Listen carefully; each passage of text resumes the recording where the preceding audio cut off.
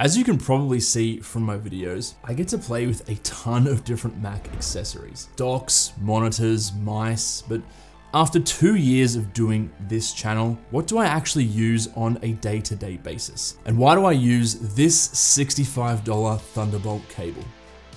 Let's get into it. Firstly, let's cover the actual MacBook I'm using with these accessories. At the moment, I'm rocking a base model 14-inch M2 Pro MacBook Pro. This thing is probably one of the best bang for buck laptops you can get right now. Now, I've gone with a 14-inch because I'm traveling more often now, and this is just so portable and don't have to compromise on performance too much. And that performance extends to using the MacBook at my desk. So let's start off the accessories with this, the humble Thunderbolt cable. Now, these are pretty much a dime a dozen nowadays, but the problem with most of them is that they're simply too short, and there are a ton of reasons why having a longer Thunderbolt cable comes in handy.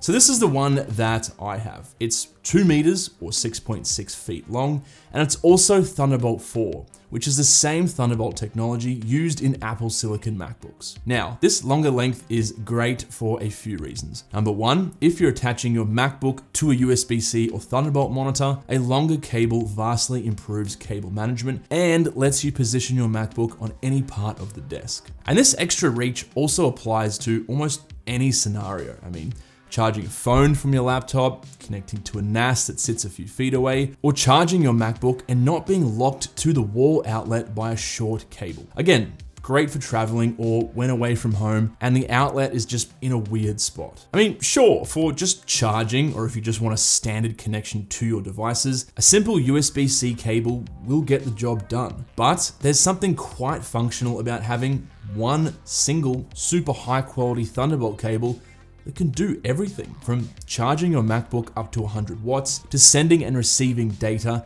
at the fastest possible speeds without being chained to a short cable. Now, I personally have this CalDigit cable, but they're all pretty much the same. Some brands I recommend are Anker, OWC, and Cable Matters. Just make sure they're certified, and you really can't go wrong. I'll link this CalDigit cable, which is the most popular one on Amazon, in the description. Speaking of CalDigit, and I promise I'm not sponsored by them, I'm also currently rocking their TS4 Thunderbolt 4 dock. Now, I'll be the first to admit, this is like the Ferrari of docks. It's very, very good, but also very expensive. So if you're after something with similar functionality, but much cheaper, go for the older TS3 Plus from CalDigit or the OWC Thunderbolt dock. Now, a dock is something that I went without for a long time. At my old job, for example, I had to plug in like 2 cables and a crappy dongle into my MacBook every single time I moved it, which was upwards of 10 times a day. Having a dock instead just simplifies and streamlines everything so well, especially because even with the new 14 and 16-inch Apple Silicon MacBooks, connectivity is still very limited. I mean, you're still gonna need adapters for most things like keyboards, printers, monitors, and other accessories. This thing just sits on my desk, giving me every connectivity option I could possibly want, and charges my laptop and outputs to a monitor with just a single cable. Again, super functional, and that's just something that I really value. Now, speaking of docks, this brings me to the monitor I'm currently using, because I totally understand that these docks can get expensive. But did you know that a lot of monitors these days actually have USB hubs built into them, which means you can likely skip the dock altogether and save yourself a few $100. That's right, just like the docks I mentioned, these USB hub monitors will output an image, charge your laptop, and connect it to any accessories also attached to the monitor, all with one cable. For those looking for the best bang for buck, you can't go wrong with the 4K 27-inch USB-C monitors from LG. This one is about $380. You get everything I just mentioned, plus a 4K monitor with good color accuracy and decent port selection. For a more premium option, go for the Dell U2723QE. And I've reviewed both of these monitors on the channel, so I will link them in the description. For the last 6 months, I've been rocking this behemoth of a monitor, the LG Ultrawide 40WP95C-W. Awful name aside, This one has a built-in USB hub, but it's been upgraded with Thunderbolt 4. And I've really been enjoying using an ultra-wide monitor recently, having switched from your standard 16:9 aspect ratio monitors like the 27-inch LG and Dell I mentioned just before. You just get so much more room lengthways, and this is perfect for me because I often spread my work across 3 and sometimes even 4 app windows. I can have them all open at once and not have to use different desktops or cram everything together. Now this LG ultra-wide has a 40-inch screen with a 4K resolution. And before any of the Apple fanboys in the comment section start bashing these monitors for only being 4K and not scaling perfectly with macOS, okay, sure, I mean, it doesn't scale perfectly and may impact performance on Apple Silicon a tiny bit. But what are the alternatives? I mean, you can go with a 1440p screen that comes with a significant decrease in pixels and image quality due to the lower resolution. Or you can go with the Apple Studio display with a 5K resolution that scales perfectly and is overall a pretty solid monitor for MacBook users, but it doesn't come in an ultra-wide version. And it also costs $1,600 US. Is it really worth 4 times as much as the budget 4K LG monitor I just talked about? Well, I made a video about that if you're interested. Basically, what I'm trying to say is that don't listen to all the misinformation out there saying that 4K monitors are the technological equivalent of Satan when it comes to MacBooks. It's just not true. I mean, if you want 4K, just get it. Now, just before we get into the next accessory, a quick word from the sponsor for this section of the video. If you believe your laptop deserves the best, you should check out TomToc's Defender A13 laptop sleeve, which features a trendy design with military-grade protection. TomToc's original corner armor technology equips the bag with 4 rubber corner protectors, saving your device from unexpected drops. Inside the bag, you'll find ultra-thick and soft padding for scratch and bump protection. The sleeve itself is durable, water-resistant, and made from recycled fabric, with high-quality YKK zippers running across the bottom and sides. There's a convenient accessory pocket on the front for storing chargers, cables, and other small essentials. Plus, there's a strap for your AirTag or keys. Or, if you want more space, check out the Defender A42 laptop shoulder bag. This bag is bigger and offers the same water-resistant fabric and corner armor technology protection. In addition, it features 2 separate compartments, a back pocket, and a detachable shoulder strap. Did I mention that both of these cases come in different sizes to perfectly fit your MacBook? So check out the link in the description below to give your device the protection it deserves. Okay, let's get back to the accessories I'm currently using. Now, you've likely seen me using this weird contraption on top of my monitor in a few of my videos. This is called a monitor light bar, or sometimes just a screen bar. And its purpose is to provide lighting from a specific angle so that it doesn't cast glare on the screen and also illuminates the desktop in front of you without casting shadows. This is super helpful for those who draw or write at their desk, because with a light source directly above and slightly in front of you, you won't get any shadows like you would from a lamp or overhead light coming from a different angle. They're also flicker free, their color temperature and brightness can be adjusted, and you can also rotate the light bar up or down to make sure there's no glare on the screen. Now, I personally use the BenQ Screen Bar Halo. The difference between this model and other light bars is that it also has a light source at the back to provide bias lighting behind the monitor, which can help with eye strain. Now, I really enjoy using this product and highly recommend it. Again, not sponsored, I bought this particular product with my own money.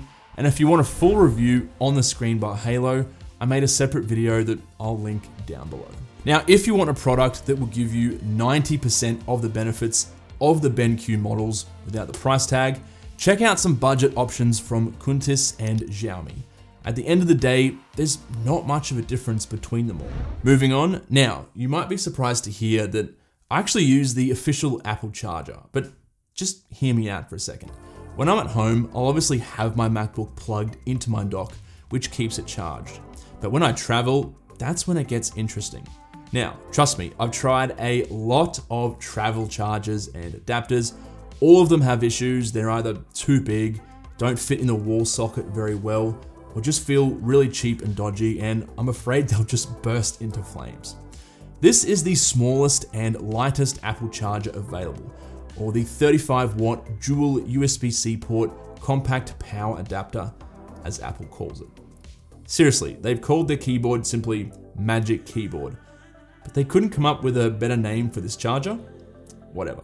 Now, I use this charger when traveling for 4 reasons. 1, you just pay an extra 20 bucks when buying a new MacBook to get it. 2, it is super small and lightweight. 3, it has 2 USB-C ports for charging multiple devices. And 4, you can simply remove the charging head and replace it with one that will work in whatever country you're traveling to. Apple sells a world travel adapter kit for 29 bucks that has almost every plug you'll ever need. When I travel, I just pop the appropriate adapter in and the charger works perfectly no matter what country I'm in. Sure, it won't charge my specific 14-inch laptop super fast because it's meant for a smaller and less powerful 13-inch laptop, but I'm traveling. I'm not using my laptop all day long. I just pop it on charge overnight if it's running low on battery, and I'm good to go. And sure, you can get hardcore stuff like this 150-watt charger from Anker for 100 bucks, but these can get expensive once you add additional travel adapters. And I personally just like to travel really light and minimal, and this setup just works for me. This is also where my long Thunderbolt cable comes in handy.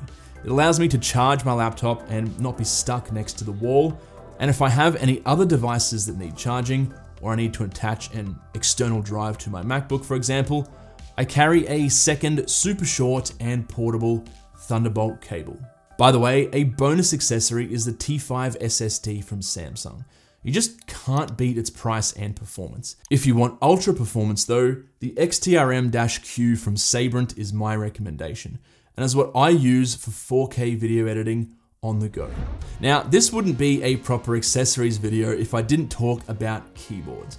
Honestly, I just can't make up my mind between a few different keyboards. But one thing they all have in common is that they're all low profile.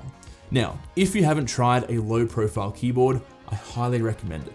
It allows your wrists to stay flat while typing and puts less strain on the muscles and tendons in your forearms and fingers. For me personally, this seems to work really well, and I have noticed less fatigue and tightness when typing for long periods of time. These are the low profile keyboards I'm using right now. The Apple Magic Keyboard is a bit of a rip-off and lacks functionality, but it's ultra low profile and it just feels really comfortable to type on for me personally. And it has built-in Touch ID. Then there's the MX Mechanical from Logitech, which is mechanical as the name suggests, and has a ton of software features and insane battery life. Or there's the K Pro series from Keychron that is possibly the highest quality but most cost-effective lineup of keyboards I've ever used. The K3 Pro specifically is the low-profile keyboard in this lineup.